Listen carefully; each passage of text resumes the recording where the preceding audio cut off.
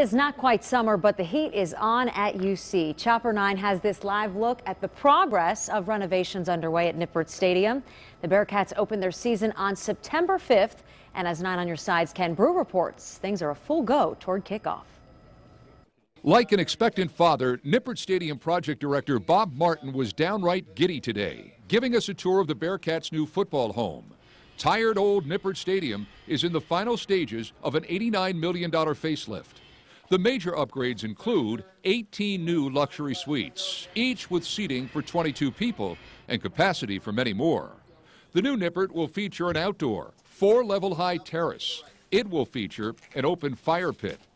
Upper and lower concourses will have their own entry and exit ways. And, maybe just as important, the amount of men's restrooms has been doubled. Women's restrooms tripled. More than 100,000 square feet of Nippert renovation is going on. The school is quick to point out most of that isn't just for 6 days of football a year. The majority of the space can be used year-round for meetings, conventions, and receptions.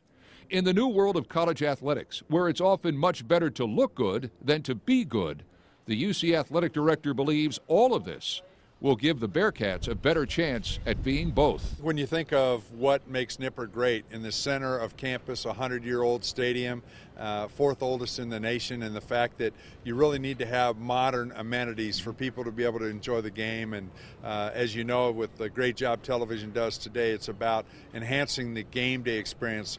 And here's the best part from UC's point of view. This project is reportedly on time and on budget. At Nippert Stadium on the UC campus, Ken Brew, 9 on your side.